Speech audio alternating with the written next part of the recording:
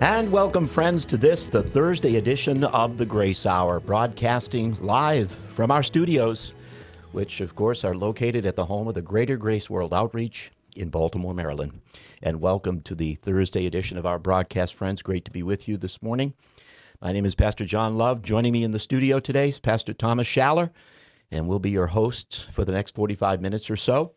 And we will continue to develop our theme this week on the Grace Hour. And today, focusing in particular on helping parents stay the course in their parenting. And I think that this is a critical need for the hour in which we find ourselves living in our culture today. So we hope you'll stay with us. And of course, we invite you to participate in the broadcast.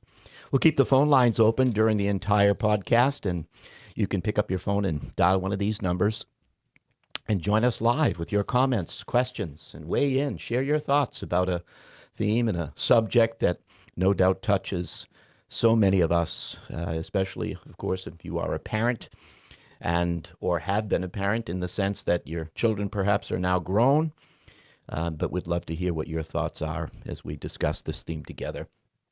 We do want to thank you for taking the time to join us, and here are those numbers. Toll free in all of North America is 800-338-7060. Again, that is the toll-free number, wherever you're listening to the broadcast today in North America, or, throughout North America, 800-338-7060. Locally, here in the Baltimore area, 410-483-3700. And we look forward to taking your calls and comments, questions, and of course, if you can't pick up a phone and join us, you can join the chat line here and share your thoughts with us that way.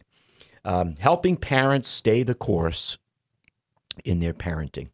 An interesting theme, Pastor Schaller, to say the least. We have raised children. Now we are looking at our children raise their children. And it's a challenge, to say the least. I remember, I think it was James Dobson when he used to host Focus on the Family. They asked him, about raising teenagers in particular. He says, can you give us your thoughts on it, kind of summation of everything that you would have to could contribute to what it means to raise teen. And he just said, you just dig your ditches and stay there until you get the job done. Makes a lot of sense. In other words, he was saying that what we heard from Pastor Stevens for many, many years on a lot of different subjects and themes. Don't quit. You don't give up. Don't abdicate that position. Don't pass it off to the professionals to get that job done. Parenting is our responsibility. They're our children.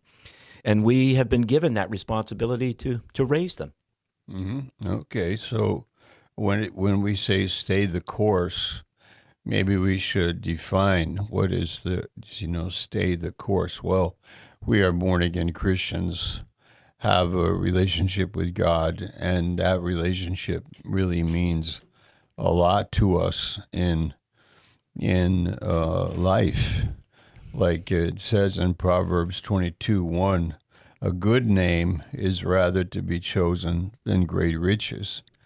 If your goal for your children is that they would have great riches, then that's like not the course. Or you want them to become famous, or you'd like them to be very successful or have a family. So when we say stay the course, like what is our target? Yeah, that's the perfect question. And I think Paul brought out in his last letter that he wrote to Timothy that there was a course that was mapped out for him by God. And he wanted to finish that course. He wanted to complete that race. So there is a course. There is a design. There is a plan that God has for us. And to discover that, well, I guess it makes the job a lot easier when you know where you're going and what your direction is. What would that be for you if in your family we're talking about parenting? And like I always think of the 25 years old, they're 1 year old and they need to be brought up when they're very young, like that, toddlers, and then they go to kindergarten, 5 years old. Then let's say 11, and then there's the preteen time, 11 to 13. Then the 13 to 18, the teens.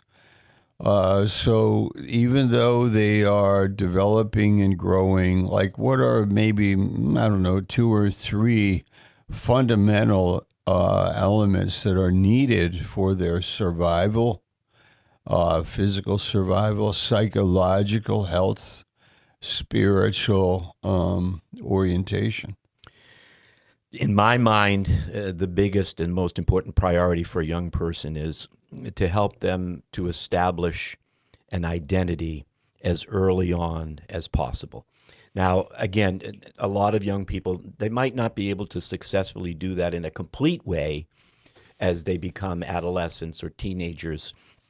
But even if you get them on that road and they start to move in that direction, that's going to be critically important because without a sense of identity, it's difficult to tackle any real goals and purpose and objective in life. I mean, I remember growing up and I could sense the pressure, let's say, for instance, from my parents when I was a teenager, like, what are you going to do? What are you going to become? And those kinds of questions only, well, they weren't even relevant because I didn't know who I was. Oh, I see. If I didn't have a sense of identity, how am I going to go out and pursue any goals and objectives or have any purpose in my life? They would use others to kind of stimulate me and get me in the right, your sister she's in college and she's going to become this or that. What are you going to do? I could only, if this conversation happened on a Thursday, the future for me was Friday night. That's as far into the future as I could see because I just didn't know who I was. Yes. And I think that the scriptures and, being in a healthy local church goes a long way to helping a young person establish their sense of identity because at a young age, you start to pour into them who they are in Christ. And I remember staying up with my youngest daughter before she'd go to bed every night. We said that we were going to do the I am game. And she would just say, I am, and I would give the word. And I would say, a believer. And she would say, I am a believer. I am loved by God. We would just do this, and I would just throw one phrase or one word after another, and she would just say those things until she was ready to fall asleep. Oh, okay. It was a great way to do it, to just establish, you are wonderful, you are amazing, you are godly, you are gifted. And you just start to say these things and, who knows, they might just believe it after some time. Yeah. Beautiful. Yeah, it was a lot of fun. I enjoyed it myself because I had to be creative too, because every night, and I didn't want to say the same things all the time, so I had to be a little creative. Okay. So in the Bible, we have the book of Proverbs, which is really for training young people and all of us to think the right way. And I think when it says a good name is rather to be chosen, I think of a balanced person. Now, let's say they've grown up, you've raised your children, they're now 25 years old, 22 years old, maybe even 28 years old, but what are you looking for? Well, they would have a healthy, balanced life and understand that the values of life, the important things of life, the love is a good word. The sense of the meaning of life, like Jesus, the greatest commandment is the love of God. But we all know that you don't get there by just saying it to people, but they catch it by watching the parents. Well, let's talk about the husband and wife dynamic. If you have children, but then there are many single parents. But the parent in with their friends or in a local in a community, to local church or in a community, the friends, and then the love that is there. So what would you say would be the end game in parenting? I think, as you said, the example in the home is so crucial. We've heard it said, over and over again that the best thing that parents can do for their children is for a husband to love his wife. And if they see that, they take notice of that, and they just it's got to give them some sense of encouragement and hope, because they're thinking that someday in the future they will find themselves married and in a home with a family. So if they see it work, that's got to make a big difference in their lives. They see Yes. it lived out in a very practical way. That's going to impact them greatly. And so loving, a husband loving his wife, a balanced home, peace. They see problems, but they see a husband and a wife, their parents work through those problems and resolve those problems. All of that's critically important, I think, for the future of young people. Could we say the word security? Yes. You see, like if a 25-year-old who's been raised in a family, and we kept the course, the end game is that they would be secure. They would have a good name. Okay, that's not about my reputation as much as it is our nature. I think a reputation is great, but the character, that person has integrity. That person, I can trust them. That person is not a liar. But let's go back up 10 years. They're not 25, they're 15, and they start to lie. So what's the parent's responsibility? I think to confront that and to point it out and to say, listen, you don't want to live your life lying. You want to live your life in truth.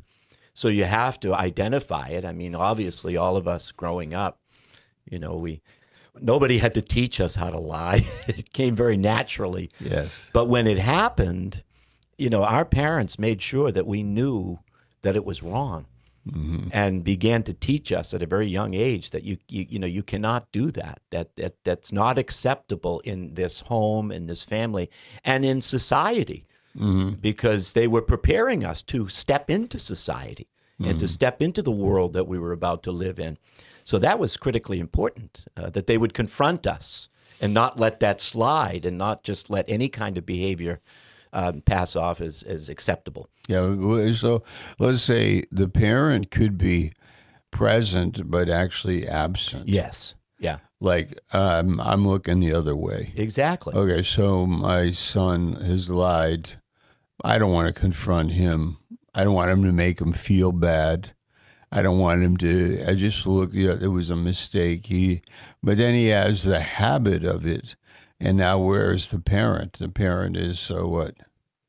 He's AWOL. Yeah, they're not there. They're not engaged. Because the parent is on what? He's not home. Parent is on social media all the time, maybe not paying attention. No conversation. No like family meal where there is a confrontation and maybe shame or embarrassment, but then there is forgiveness. Families are, teenagers are famous for wanting their privacy. That's right. Okay, so Mom, why are you looking in my drawers? Why are you going through my stuff? What's the answer to that? Because I care. Because I love you. Yes. And I don't want to see any harm brought into your life. It's a terrible thing when parents think about their children and they think to themselves, I want to be their friend. Parents are not supposed to be their friends. Yeah. They're supposed to be their parents. And maybe even the police sometimes. Yeah, exactly. But I mean, if a parent is, let's say your teenager is doing drugs, they have in their pocketbook, do you know what the civil law would say? That the parent has to be responsible for your child. If your child gets in trouble with the law, it's a reflection on the parent. Yeah. The civil law says that. So the teenager says, stay out of my stuff. And we counter and say, the state of Maryland says I should be in your stuff, that I'm responsible for your life. The state police just gave me a phone call and told me, like, do I know where my child is? Yeah. There you go. Yeah. Right? That's the kind of involvement, engagement that has to happen. All right. Now, here's another thing. I think this program is getting juicy. Now, here's another thing. Let's say quitting. Your 15-year-old daughter or your son, they joined the basketball team, and now they're quitting. What do you think about that? What does the coach think about it? Yeah. I mean, there are always exceptions, you know. Sure. I think as parents sometimes we have to find out what a young person really enjoys and wants to be a part of and wants to participate in. So you got to give them a little leeway to figure out, is this what you want to? But if you see a pattern of quitting developing, you know, and everything that they approach, everything that they start to do, they quit. That's when you might have a problem, and you might want to start addressing that and saying, listen, this is not a good way to approach life, because if you take this attitude towards life, well, you know, when you get, you know, into college and you're challenged, you want to quit. You're going to get married and there are challenges, as there will be in a marriage, you're going to want to quit. And you go to work and you don't like the boss and you want to quit. You're kind of setting yourself up for a life of quitting. Yes. And that's dangerous. I got to say, my dad didn't allow me to quit anything. Yeah. And that's a good thing. I think that because he was World War II, right? Yeah, the greatest generation. That generation, it was, you know, once you start, that's it. You're not quitting. You know? I like that attitude. And, but I did. I mean, I was in Cub Scouts and Boy Scouts, and I started playing baseball, and I had to drop the scouting and then the baseball, and on it goes. But in effect, there is something to say when we say hold. What was the name of the program in the beginning? Like hold the line, or what was it? Well, yeah, just to help parents stay the course in their parenting. So. But what course? I mean, I don't know that parents know what course they are on. And in the local church, this is where we get some direction. I think we're feeding off of other parents. And when we look at a family that is, well, in really, to be very frank, they're doing a very good job. And you look at their kids and you compare, and you might say, I'm not doing a good job. Well, don't quit and don't back off. Just keep in the game, learn a little more, you know, keep on, you know, keep going. And your children need, a child or children need some accountability. And we want to work with teachers. We don't want to blame the school. That's another thing that kids need to learn. Like parents, I'm hooked up with the school, and we are in agreement, and don't try to drive a wedge between us and the school. We're not on your side unless there's a reasonable argument for it. Mm-hmm. But otherwise, don't do your whining and crying, but you got to man up, be responsible, get your work done, and face the music. Yeah. Imagine if you didn't take that approach, you would be developing the victim's mentality. Yeah. Throughout the course of their lives, it's always somebody else's fault. And isn't it everywhere today? It's blaming in our everybody, society. you know. But yeah, there are the winners that are not blaming, and that's where our goal is. Our goal is ultimately, when they're 25 years old, you got a responsible, healthy, well balanced person who more or less has been beaten up. Learned a lot. They've learned stuff. They've fallen down. They had to get up. They couldn't quit, and they had to face what life is about. Yeah, and those kinds of young people, as they continue to develop that attitude, they live very fruitful, productive, and successful and lives. Happy lives. Happy lives, absolutely. Happy lives. Yeah, like balanced and happy. They have friends. Yeah, they interact. They're responsible, accountable.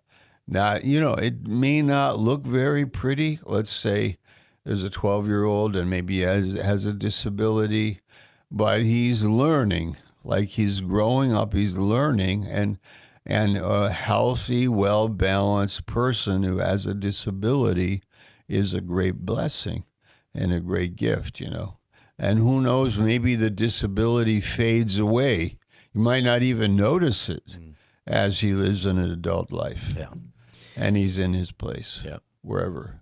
I think it's important too that our listeners understand that there's no perfect parents, there's no perfect children, there's no perfect families. Everybody's going to make mistakes. So if that's your goal, drop that as a goal. You're not going to be perfect, and I think sometimes parents put a lot of pressure on themselves to raise perfect children. Oh. And you have to be careful about that. Yeah. I think you can, like you said, you can get a lot of encouragement when you look at families, some other families, and the way they raise children. And yet there's somewhat of a built-in danger there too, because I know that when we first, started having children and we were in the church, I felt as though there were a few families that were kind of put out in front of us. And essentially, without it being said this way, this is your ideal family. And then only over time to see that ideal family crumble and fall apart. Yes. Just to get the message, which was, God was saying, I want you to look to me. Okay. I want you to trust me. Because if you get your eyes on other people's families, you're not going to either measure up or you'll be better than they are, and then you'll start looking down upon them. You don't want that to happen. Yeah. No, it's like the Bible is so full of, Peter denying the Lord, Mary Magdalene. We have the Apostle Paul, and you have so many pictures, Abraham, and the family dysfunction in the Bible is one of the themes. There was Cain killed Abel, Esau and Jacob didn't get along, Ishmael and Isaac didn't get along, Rebecca and Leah were at odds with each other, Hannah and the other woman in the family. David's family is a mess, So we're not talking about, Right. like you're going to make it, safely into adolescence. It might happen. And if it does, wow, congratulations. I know. But Call us. but wait a minute. Think about your teenagers getting into drugs, teenagers drinking, car accidents, teenagers failing out of school, running away from home, teenagers confused, depressed, drug dependent, maybe even prescription drugs, anxieties, fears, and all of this. How about teenagers addicted to social media? We have in our convention, we have a workshop on that with Pastor Pete Westera and Barry Quirk. And so let's put that out there. Yes. And David's family, Absalom kills his stepbrother. Absalom is hunting for his father to kill his father. This is incredible reality. So when we look at the local church, I need to have a local church. I need to have Bible teaching. I need the book of Proverbs in my life. And I need to realize that my kids need help. And I got to be there. So hold the line, guide them, and be there when they win and be there when they fall. Be there in the good times, be there in the bad times. And maybe then I guess what we're saying is don't check out as a parent. Don't abandon your family. Don't abandon your kids. Don't abandon the whole idea, but learn in the local assembly of being an investor, of taking time, learn by other examples. Don't be condemned by them, but learn from them, be inspired by people that are making an effort to have a family. Yeah, absolutely. Well, friends, you can join us if you'd like to share a thought with us. Pick up the phone. Dial one of these numbers and join us live on the broadcast, 800-338-7060. That's toll free in all of North America and locally, 410-483-3700. You go back to the example in the home with young people. I have to relate this story. When we were very young, I remember sitting at the table And I don't exactly recall all of the details, but I know that there was a great deal of tension between my mother and my father. And at that time, there was probably maybe five of us, young, very young at the table, dinner time. And my father was going out the door. And all I remember is a bottle of ketchup being thrown in his direction.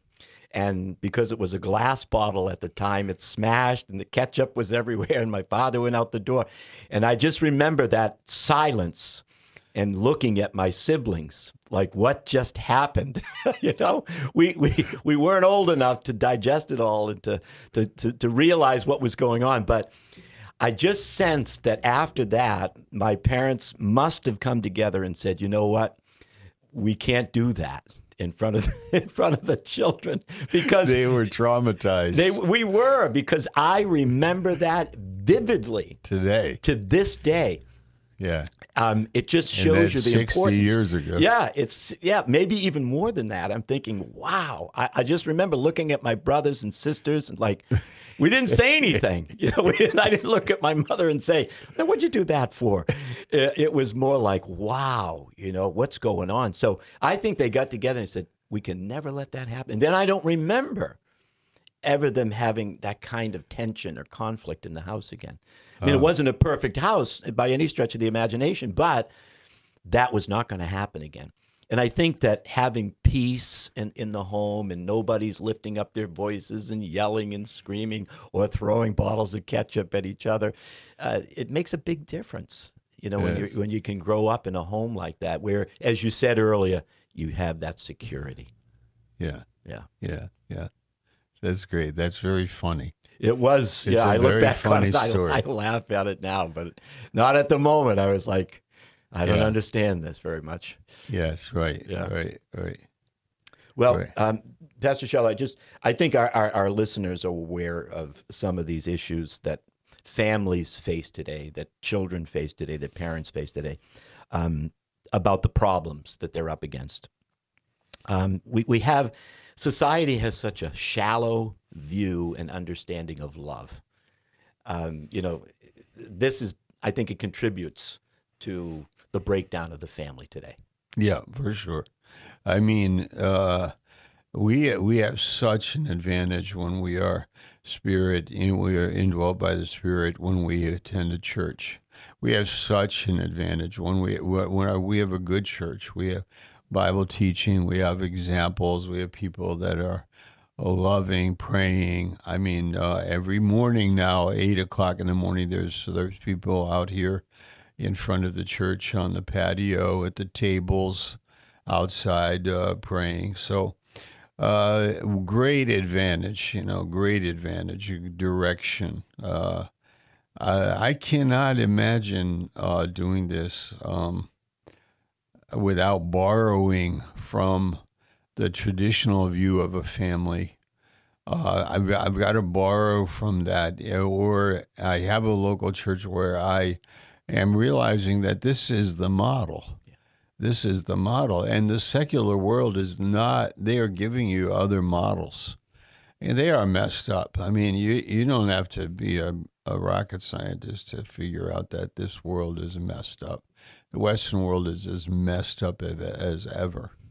I mean, I have no interest in listening to the foolishness, the straight out. I mean, these people that are propagating this ideology, the different ideologies that have no roots. There is relativism, moral relativism, and all whatever language you want to use. It's just nuts. There's just no interest in it. So if you are entertaining those ideas that this is all whatever you want, whatever the kids want, Mom, I'm a bowl of cornflakes today, and I would appreciate it that you call me it and not he, and the pronouns, and that, Mom, I'm a cat.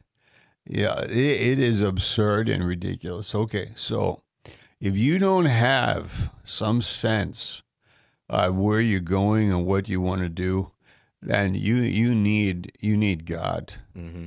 You need to fear God. This is not a game. You think it'll end up well? You think you'll lie down in sorrow? You think your heart will be broken. You think that being messed up will lead to order and godliness and what's right. No, it'll go worse. It'll get worse and worse, and your heart will go through a meat grinder.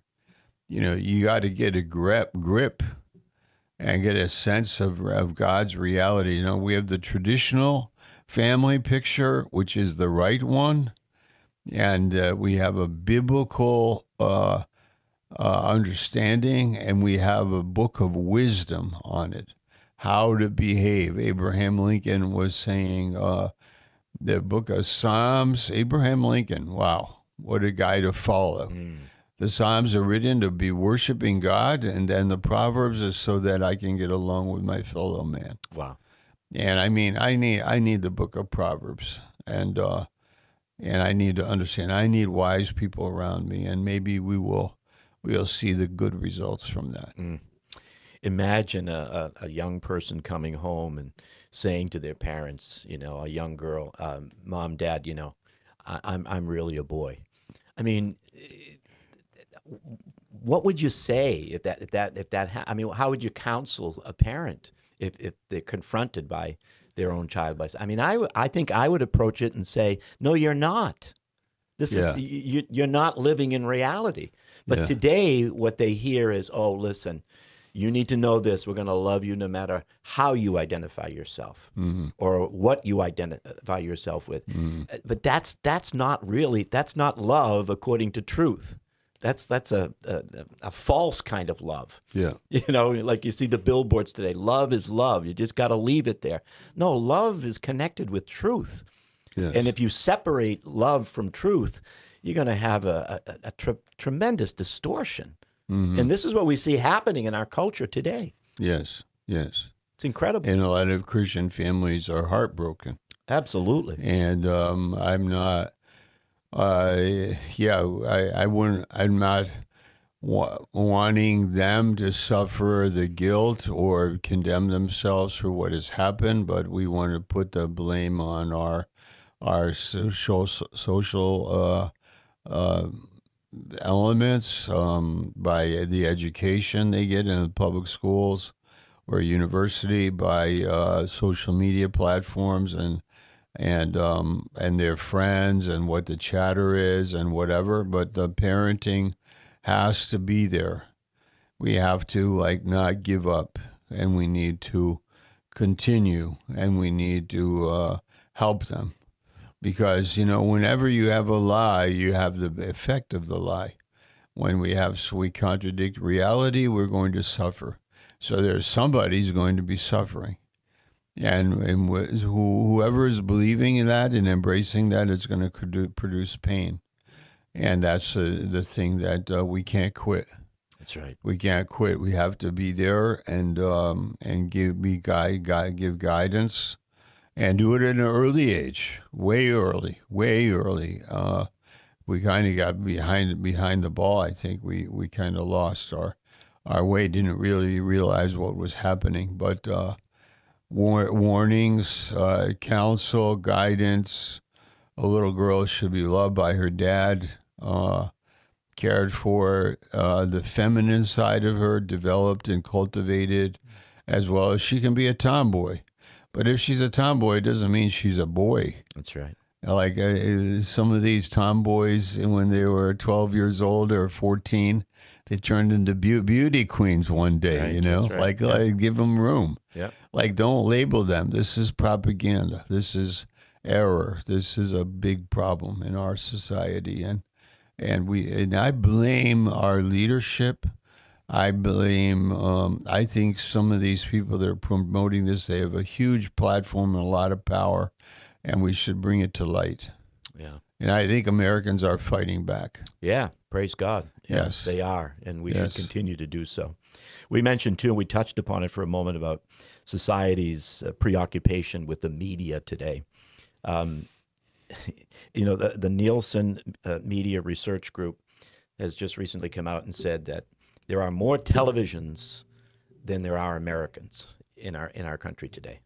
More televisions than there are people. That is incredible. We know that the population is around 330 million people in this country, and there's more TVs than that. The average amount of time a young person spends in front of a television, I've heard it's anywhere between 5 to 7 hours a day. What are they getting? What's the message because there's always a message that's being imparted to them. I can't even imagine. And then add to that the cell phones, the computer screens, and everything that they're taking in. Our young people today, they need a biblical moral compass. I would imagine they will be lost without that. Yeah. We've got to be able to get these biblical principles in front of them in a practical way. Preaching alone, in other words, parents preaching to their children, that's not going to cut it. There's got to be a relationship. There's got to be a bridge of communication that has to happen between parents and their children. Yes. Yeah. I mean, the TV issue is a big one. I mean, a lot of families, they have more than one TV in the house, and then I think poor people, one of the first things that they do is they get a TV. So it's like for everybody, rich and poor, and multiply the TVs and so on. And then you have, the social media issue. And from, what was the iPhone invented in 2006, was it? I'm not sure. And then the numbers the numbers of depression, youth suicides, increased usage of pharmaceuticals for anxiety and fear and so on is linked with this social media tool. So I don't know that children are smart enough or disciplined enough to put it down. It's addictive. Yeah. So there are parents that have a box at the house, and when the kids come home, the phone goes there. I've been in parts of the world where kids don't have phones. I mean, the country is poor. They don't have phones, And then there are places where even if they have a phone, they only are allowed to use X number of minutes a day. But I feel that in America, because we are very soft and we're not so demanding and we're not putting the control on the children, then we just let them do it. And they get addicted and they get bad influences, and it's not controlled. So that's a good subject. Like, where is the parenting responsibility when it comes to the iPhone or the smartphone? Yeah, absolutely. I know that when we have our Camp Life program, which we do every summer, one of the first things that we print it, and it's in our registration packet that you cannot have your cell phones. You cannot use your cell phones. You might bring them to camp, but you can't use them at camp. And we haven't bent on that. We haven't compromised that, and it's been such a blessing. Yes. And we ask the kids, if this is a problem for you, then just give us your cell phone. We'll put it in the office. We'll lock it. It will be safe. No one will go near it until camp concludes, and then you'll get your cell phone back. Their lives are contained in that cell phone today. Yeah. And by asking them to say, give us your phone, that's like us asking them, give us your life and trust us with it for a week. But yet we see the results. We can see kids thoroughly enjoying themselves and learning how to have a good time and to be present and to be engaged with other campers and staff members without your cell phone. Mm-hmm. And it's so refreshing to see that it can still be done, but it isn't easy. It's almost like you got to get it's like you need the jaws of life to get them to release their cell phones. But they really realize after a week without it, wow, I can survive without it. Yeah, yeah. And even, I would say that parents that find other hobbies or activities, parents that find balance maybe in a creative way with by themselves, and then children can gravitate. Let's say a man has a little hobby shop. He does a little bit of work, and maybe he's interested in the machines, fixing a lawnmower or working on a project, building a birdhouse, or parent or drawing or making pictures. They have a little hobby room, and then incorporate the children into those things. Yes. I mean, women that are cooking, making things, to give you time with your child. Athletic things, kayaking, fishing, hiking, and so on. And drop the phone thing. Drop the phone thing. Control it, and then also have conversation. Ride in the car without a phone. Ride in the car. Walk, talk. Talk about the cows out in the field. Talk about the sky, the stars, etc. So sometimes the children could be bored because the parents are boring. Mm-hmm. And maybe the parents are the worst example for how to handle the social media, pandemic, if you want to call it that. Yeah, exactly. I don't know how healthy it is for us. Yeah. I don't know. Yeah. It doesn't seem like it is. No, it doesn't seem like it's healthy for anyone. It's like any benefit, any tool, if it's used the right way. Yeah, exactly. Like money is great, but if it's wrong way, it's a plague. But if it's used the right way, what a blessing! And I think the smartphone is an incredible invention and a great tool, but a terrible master. Yeah. Yeah. And I think we have to have the kind of conversations that we've been talking about today in the broadcast with our children. They may be difficult, Yeah. they may be uncomfortable, but you got to have those conversations. Another thing I just want to throw out because we're ending, silence without a phone. You're sitting at a table and there's silence, and it seems awkward, but that's okay. Yep. You don't have to be always talking. You don't have to always be entertaining. You don't have to always be looking for entertainment. That's right. There is no entertainment. We're sitting at a table and we're all quiet. Yeah. And it might even be a little bit boring, but it's good for you. Yeah. Just Yeah. to be present. Yeah. Yeah. Right. Well, friends, thanks so much. We've reached the end of yet another broadcast here on the Grace Hour, and we want to remind you, of course, that there is one more broadcast coming up tomorrow, the Friday edition of our program that's coming up tomorrow. And thanks so much for joining us. Don't forget to subscribe to the broadcast on YouTube, Apple Podcasts, Google Podcasts, Spotify, and more. We'll wrap up this theme tomorrow right here in the Grace Hour. We hope you'll join us then. Until then, may God bless you.